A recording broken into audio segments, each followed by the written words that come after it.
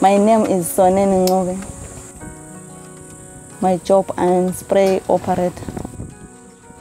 The community choose me to go to spray the Lupane district.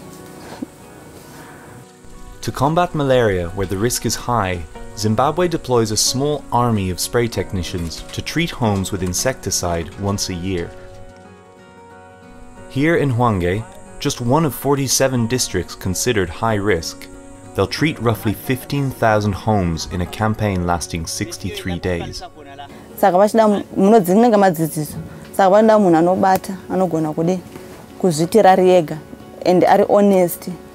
Sprayers are assigned to new villages each day and work 6 days out of 7.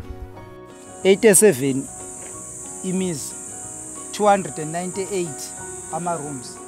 It's hot work and the days are long. Along with widespread use of mosquito nets, the painstaking work has paid off. 10 years ago, there were 1.8 million cases of malaria diagnosed. In 2014, the number of cases had dropped by more than 70%.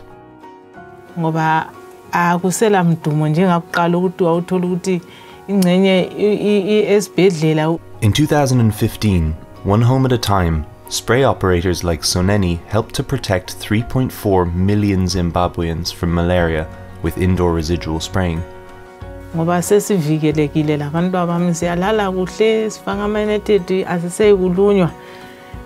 So ngoba last time basisprayela hayi sathola ukuphila silokudlo osasizilalela kudlo okungela hlupho.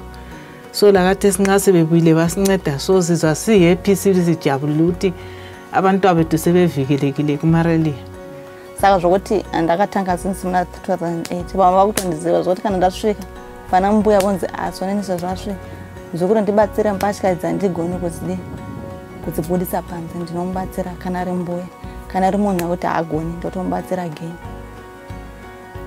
With continued pressure and coordinated strategies with its neighbours Zambia and Mozambique, Zimbabwe may eventually be able to end malaria as a significant health problem.